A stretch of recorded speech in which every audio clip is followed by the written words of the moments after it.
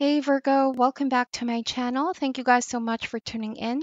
So let's see what important messages you may need to know at this time.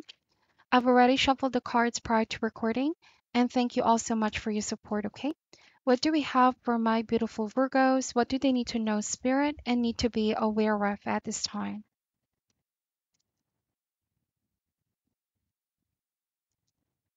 All right, let's cut the deck and let's see what comes up. Virgo, starting this reading, we have the Seven of Cups, followed by the Four of Cups energy, Queen of Swords, the Devil. We have the Nine of Pentacles, the Two of Wands, the Wheel of Fortune, and we have the Five of Swords. Bottom of the deck is the Moon card. So the message I'm picking up here for you, Virgo, the Moon and Seven of Cups, is to not make decisions based on temporary emotions, okay? This can mean sometimes if we are coming from a place of confusion, we're scared, or even this energy of feeling desperate, we can oftentimes make decisions that are not really well thought of. We can make decisions based on how we are feeling, but may later on regret. Because I see that with Devil and the Five of Swords, this could be falling for the temptation, falling for a trap, going on a path where we're not really so sure if it's really what we like, or this could be a path that's very dangerous, very risky. It may have some kind of consequence. So you could be dealing with somebody as well who you know is very prone to making very quick decisions without really thinking of other options. The Seven of Cups does suggest options, evaluating with the Four of Cups, carefully evaluating one's options here.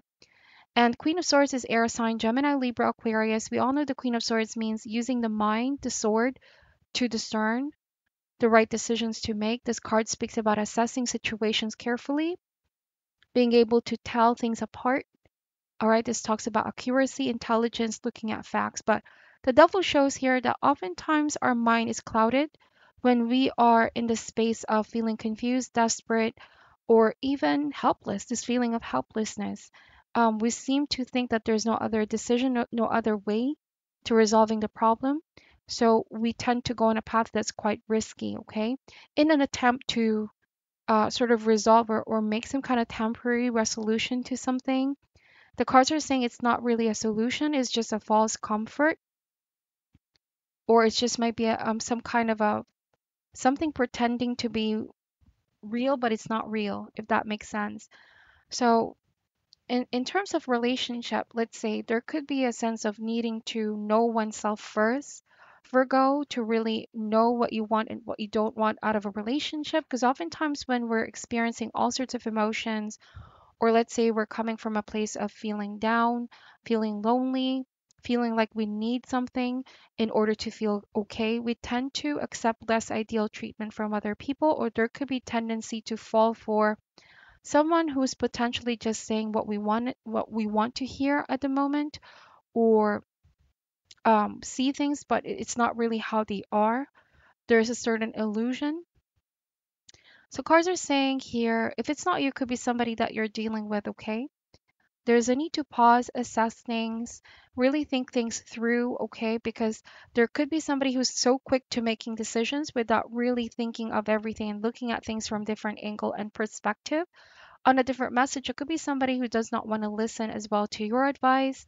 You could be giving somebody counsel, somebody advice, and it's like you don't want them going on this spiral.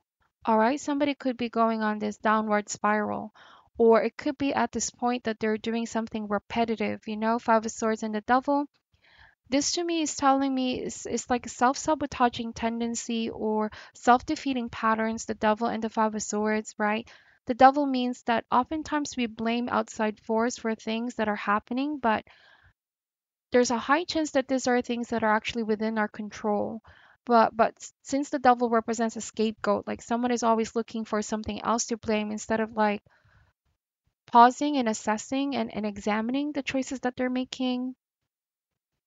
I am getting here that it may be a specific person that you're dealing with. Like with the moon card, they're not really in the best mind space at this time. A lot of introspection is needed, meditation, definitely with Four of Swords. This card also speaks about pausing and really thinking things over. Take this message as how it ever applies. Could also be that somebody tends to recklessly make decisions without really making research first with Queen of Swords, or do the proper steps. They seem to be rushing into one situation to the next. All right. The Two of Wands speaks about decisions and choices. So this card means that we should feel empowered to make decisions. We shouldn't just feel like we need to go with the flow and be tempted to take offers or even go down paths. This could mean breaking a pattern. Sometimes people get to do things the same way because there could be this lack of awareness. Like, what am I doing wrong? Why is this the same outcome? Um, this could mean that somebody here keeps repeating the same pattern and expecting different results. Five of Swords, the Wheel of Fortune, and the Devil. All right. And so take this message here out how it ever resonates for you here, Virgo. I don't feel like this is your energy at all. It could be a Pisces, some of you are dealing with, air sign, Capricorn, could be any sign really. Let's see. Or this could be somebody that has an affinity of, believing in whatever people are saying. They're so quick to believing. Take, for example, with the devil and the five of swords, like this could be, somebody easily influenced by, let's say, a group of people. Like you may feel as though they don't really have a stand or their own belief system. There's a tendency to just like go where the wind blows with the Wheel of Fortune.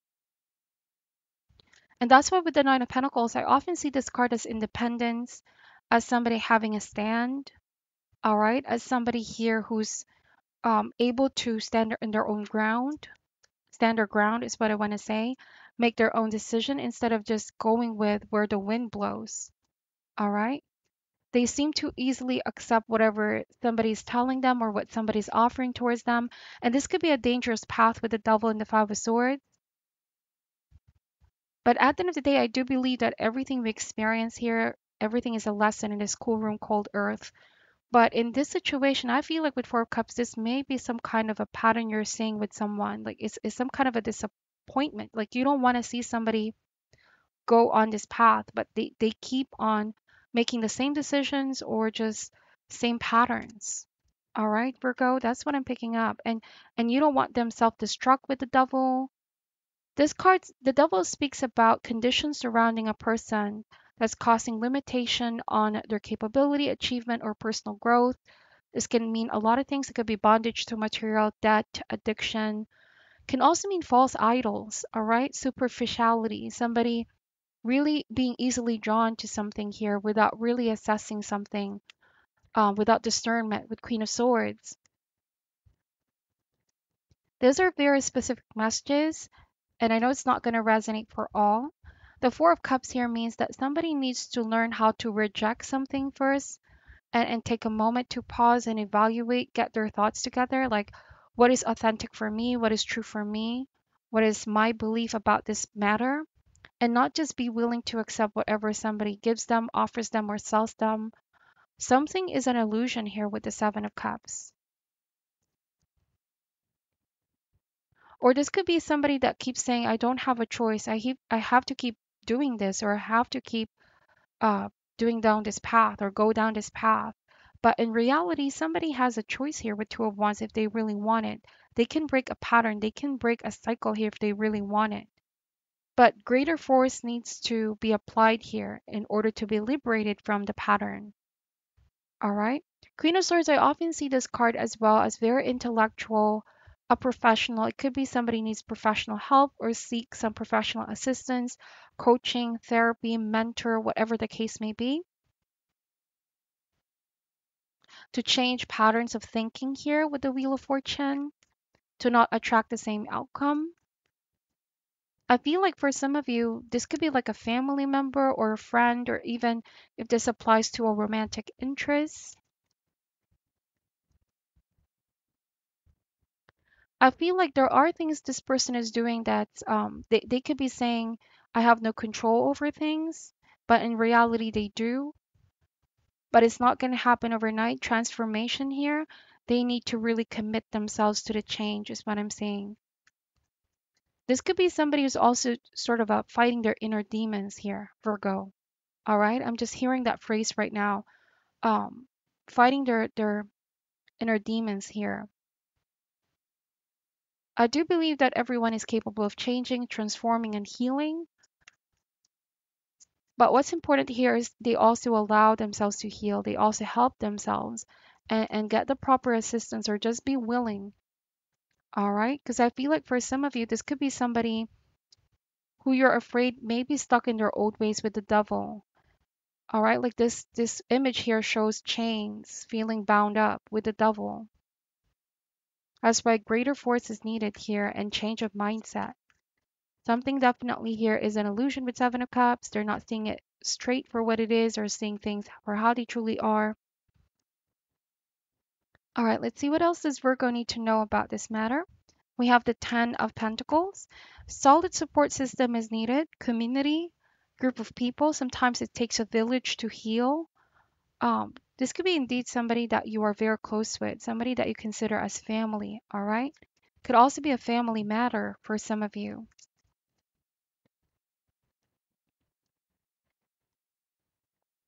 Or I'm also getting just now that with Queen of Swords and the Devil, it could be that you're calling somebody out for this kinds of behavior. Because Queen of Swords is very frank and honest. She doesn't filter her words. She doesn't sugarcoat things. But I do want to say that with Queen of Swords, this is coming from a place of love and genuine concern. However, she does not want to get emotions involved. She just sees things for how they are in order to address them. You could be this energy or somebody that you know, all right, could be giving this kind of assessment with what's going on.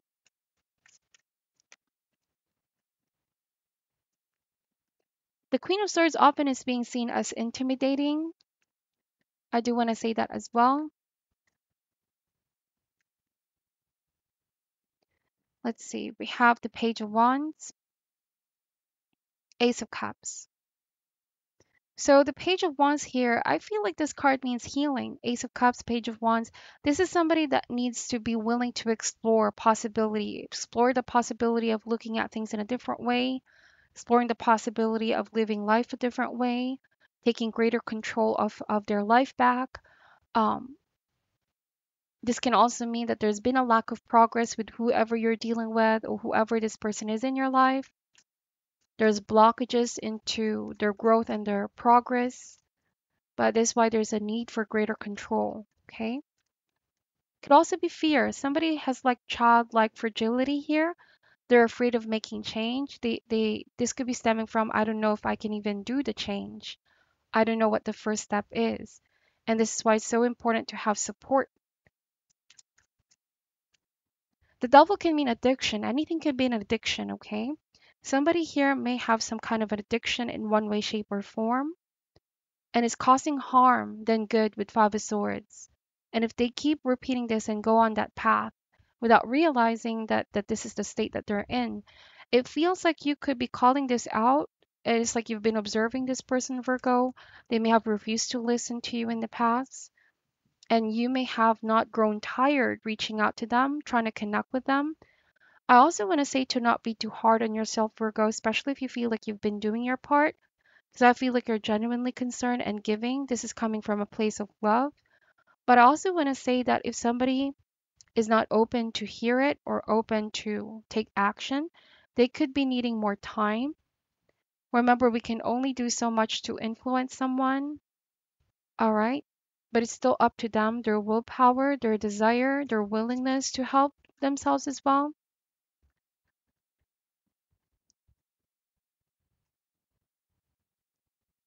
Let's see. This could also be one of those cases where they need to listen to their intuition. Their intuition is saying, no, don't do this. No, don't take that offer. But there's a tendency for them to ignore their intuition, only to later on with Five of Swords, like a decision leads to a not so good outcome, only for them to say, I should have listened or you were right all along.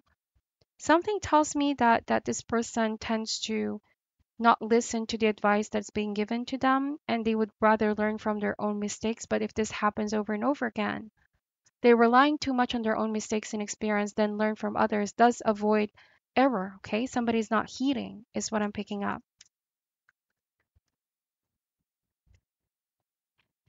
All right, so I feel like that is a very complete message. I don't know to whoever needs to hear this, but it's a very, very clear message for me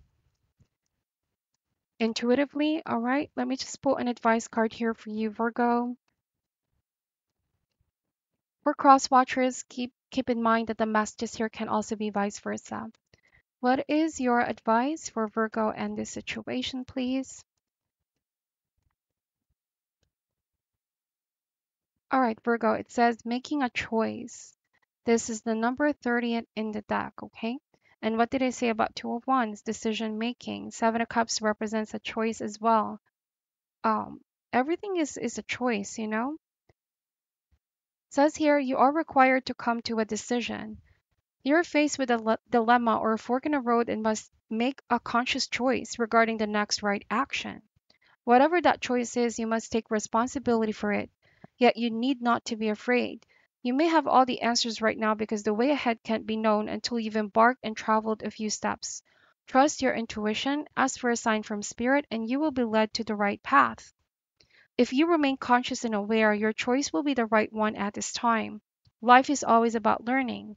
Success lies in choosing consciously, guided by intuition and spirit. So that is what I'm saying here, guided by intuition and spirit. I feel like this means that somebody either refuses to listen or there's a tendency to let others make decisions for them. There could also be a tendency to always choose or opt for a difficult path, is what I'm picking up. Somebody could be always giving their power away if they're not, making conscious decision or they're not honest with themselves about the motives behind their choices. This is what I'm picking up here. Remember that if we do make decisions in the past or in present that we don't really or it ended up we regret, remember that just be willing to clean up, and can always change course and choose another route. This could be what you're saying to someone, like there's a different route. You can choose something new with Ace of Cups. There may be with the Devil something big that needs to change here. But the key here is that they need to see the need to change things, okay? Keyword is the need to see, because if they can't see the need, somebody can be bound up to make the same types of choices again. So that is what I'm picking up for your reading, Virgo. Thank you so much for watching. And to those that book a private reading with me, thank you guys so much. I appreciate each and every one of you. Take care at this time. I'm sending you love and light, and namaste.